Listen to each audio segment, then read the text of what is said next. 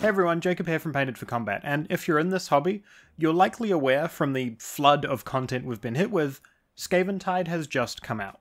A box set of 70 or so miniatures that has just been released for Age of Sigmar's new edition of their game. And in that box is a plethora of Ratfolk miniatures. Some are updates to existing models, and some are beautifully sculpted new miniatures. People are really excited about these new sculpts, and it's given rise to some awesome videos and content from some creators across social media. From guides, tutorials, to challenge videos. There's some awesome stuff out there now, and frankly, it's got me wanting to paint some rats. Now, I don't have the Skaventide box. I don't have the funds, nor do I have the need to be buying specifically Age of Sigmar miniatures. So instead, I'm going to be taking a shot at a model I already have. A giant rat with a goblin rider, from the recent Dungeons&Lasers 5 Kickstarter. Up until this point, you have seen me painting minis for combat, as the channel name would suggest. Minis that have been painted fast enough to get them on the table. This mini, however, I'm going to take some time on, spending a few more hours on this model to push it beyond my usual tabletop standard. For this model, I won't be quite painting in sub-assemblies, but I am going to keep the base separate. This model is sculpted in a way that a lot of the innermost details are going to be hard to paint, but by keeping the base separate, I should at least be able to get into the visible areas of detail under here. With this rat mount, I want to try a few new various techniques that I've seen crop up in the wake of the Skaventide release. Specifically, I want to have a go at using some high saturated shadow tones, as this is something I really liked the application of in Ninjon's videos of painting his Skaven. Ultimately, I want this rat to have a light grey fur, but by using this technique, we're going to be able to build up some interest in those shadow tones, rather than just working from black to grey to white. So for this shadow tone, undercoat, whatever you want to call it, we're going to be going with a rich red, which isn't something you'd usually see when you're trying to build up to a grey. And this will be going down everywhere that'll either be fur or skin later on, because we'll be using some similar colours across both of those areas.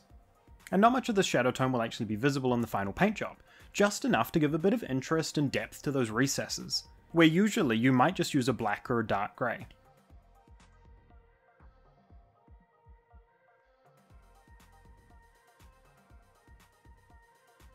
With that done, we come back in, and for now I'm going to leave the fleshy skin areas as they're going to be a different colour, but I'm going to come in and cover almost 90% of our fur with my midtone, a kind of desaturated brown grey.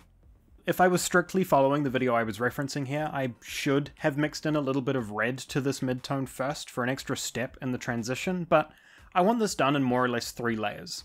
So rather than futzing around with a bunch of transitional layers between the shades, I'm just going to jump straight up to our full strength midtone. As I come in and add in my grey-brown midtone, I'm making sure to leave the deepest recesses our nice vibrant red base coat, as well as a few choice areas where the sculpted detail has a little more depth. Now, usually on a model like this, what I would do is I would complete the whole mini in stages, base coat the whole thing, do our midtones on the whole thing, highlight the whole thing, and then do any extras at the end. But with this rat, I want to take it piece by piece. I already know this is going to be a longer paint job, and hitting little milestones along the way will help a lot, keeping motivation throughout the paint job. So naturally, with this in mind, we'll be finishing off the fur first.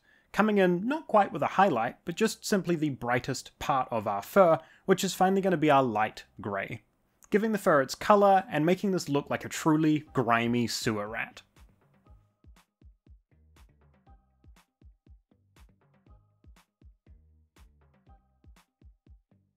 Balancing time on longer projects like this can be tricky. I find that setting little milestones helps keep me motivated and makes sure that each part of the model gets the attention it deserves. Which is why I prefer to take models like this in chunks, rather than rushing one area of the model because I'm excited to move on to the next step somewhere else.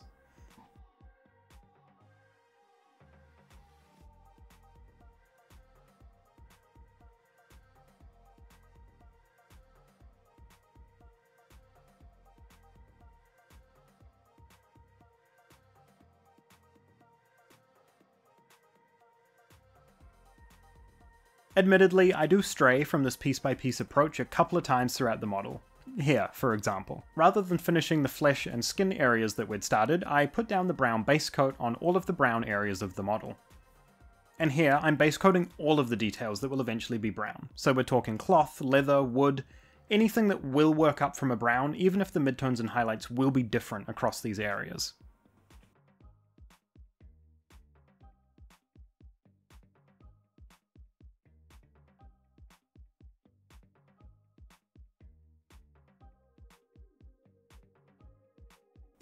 And with the brown base coat done, we can move back to the skin and the tail. I'm going to be kind of working in tandem across these two areas as each of them dry.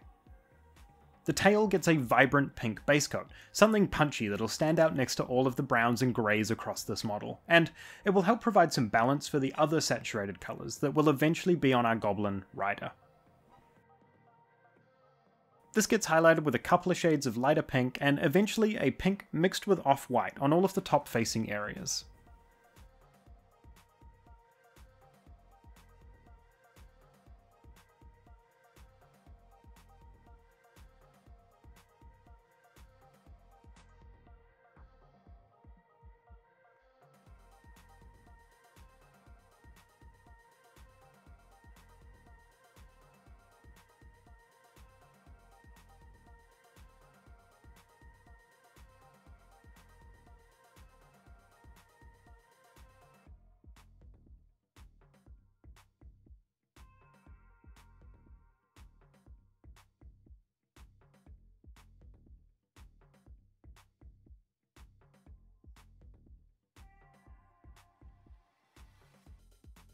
For the skin, I'll be using the same mid-tone that I used on the fur, to help blend these organic parts of the model together.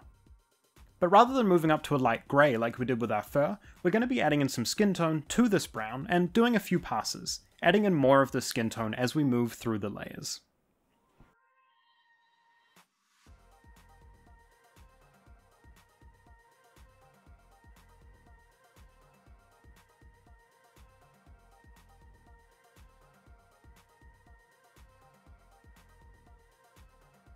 Until eventually we're doing a highlight of our pure skin tone.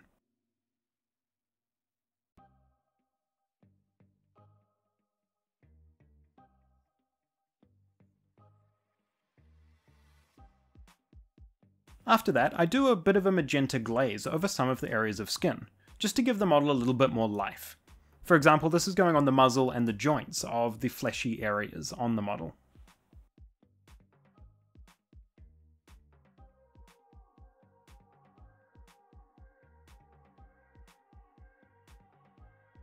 And now we can shift our focus back to the various brown details. Looking at our brown base coat, now that it's next to our finished fur and skin, I think I want it to be a little bit darker, just to increase the contrast between the areas we've done and the browns.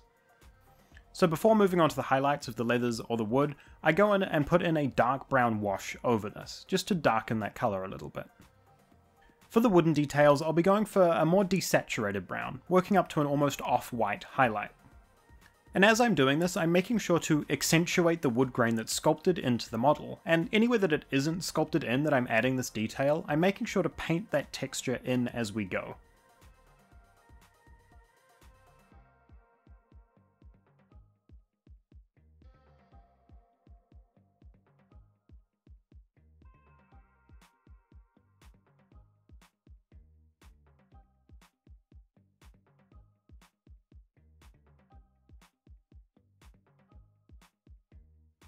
And after working through our midtones and highlights, I glaze in a little bit of green in some of the corners of this wood, making it look old and rotted.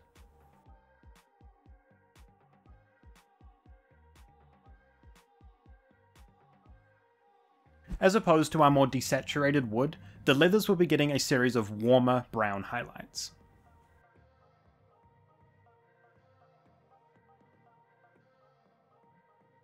I start this with a warm brown midtone, and add in more and more off-white to the mix as we move through the layers of highlights. Working up the layers and brightness as we go over the details in smaller and smaller areas, eventually just picking out the tiniest points with our final highlight.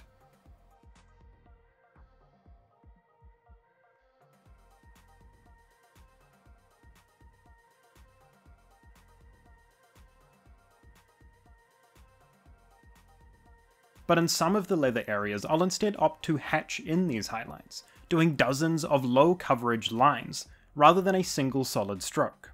As we move through our highlights, this will start building up a visual texture, as if this leather has been worn down by dozens of scratches or cuts. This helps give a more natural finish to some of these areas of the model that wouldn't be perfectly smooth. This both adds a bit of believability to the leathers, but also breaks up the browns a wee bit without having to swap out the colours I'm actually using.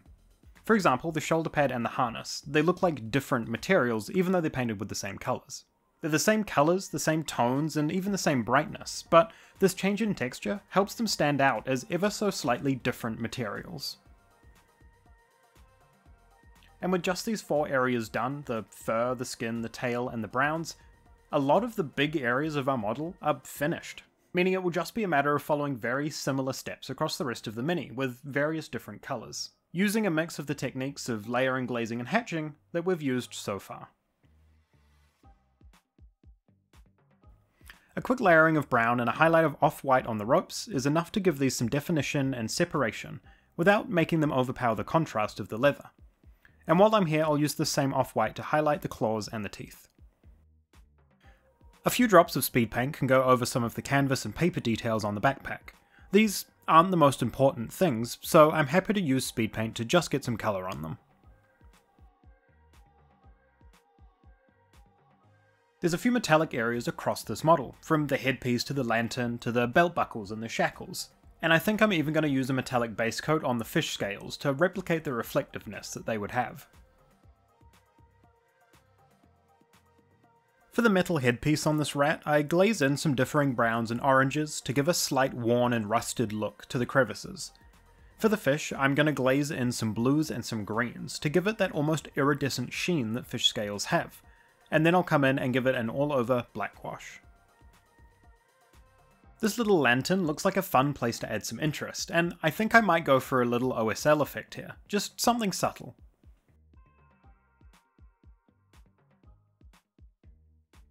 Using some layers of orange and white, I create the light of the lantern itself, and then using a bright orange mixed with a small amount of yellow, watered down to a glaze, I start glazing in the light on the fur and the objects around the lantern. With this thin layer of glaze on the model, I try and feather out the edges, and here I'm pushing my brush towards the brightest point as I do, to make sure that any pooling of this bright orange occurs where the light would be the brightest. And finally, anywhere on the fur that I think this effect has gotten a little too intense, I come back in with an almost pure white highlight. Using this light grey, almost white, I further hatch some highlights. This keeps the area brighter, but makes it appear as if individual strands of fur are reflecting the light, rather than just being tinted yellow by it.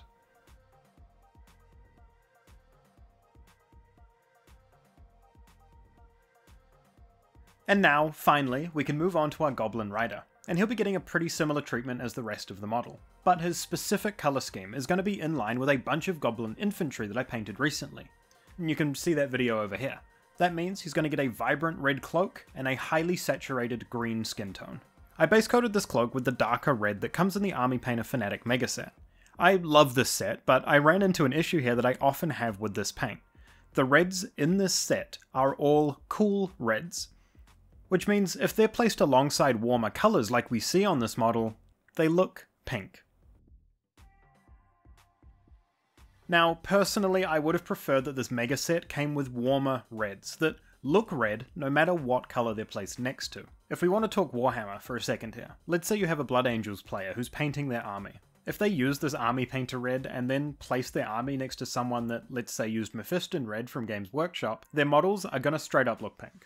Anyway, I combat this by using a quick, thin coat of speed paint blood red over these areas, which makes a huge difference, making the reds look red. This also adds in a quick layer of shadow, which I'm not going to complain about. From here, I can come in with a few layers of highlights in a simple layering fashion to add some detail to the cloak. I follow a similar process on his yellow trousers, his black boots, and his brown undercoat, though the brown will also get a little bit of hatched highlighting as well.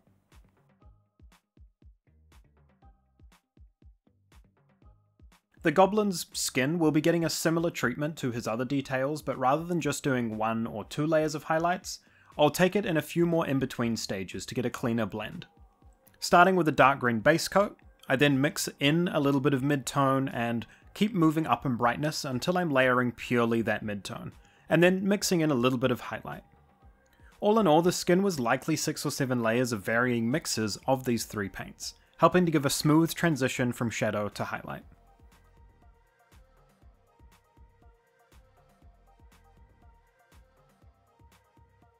The base was a quick paint job, consisting of dry brushing and speed paints, with a gloss varnish over the swamp water. And I made sure to keep this base a little bit darker, to help emphasize the lighter tone and more saturated colours of the model sitting on it.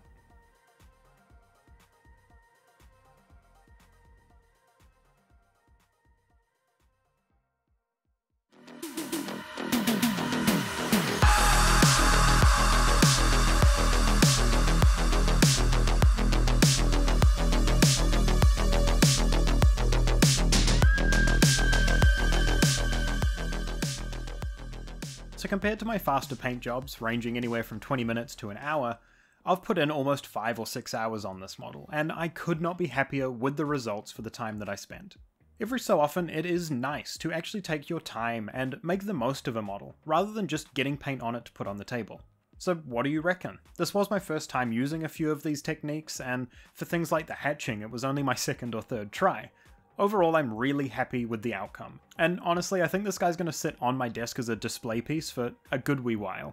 So let me know, has the release of Skaventide made you interested to paint some vermin-like creatures for your table, or are you finding interest in these tutorials that are coming with the release of Skaventide? Some new and interesting techniques that we're seeing from creators. Regardless, if you've made it this far in the video, thank you so much for watching. If you did enjoy, please hit like down below to let YouTube know, and subscribe to see more of my hobbying in the future, from 3D printing to model painting. Thanks for watching, and as always, have a good one.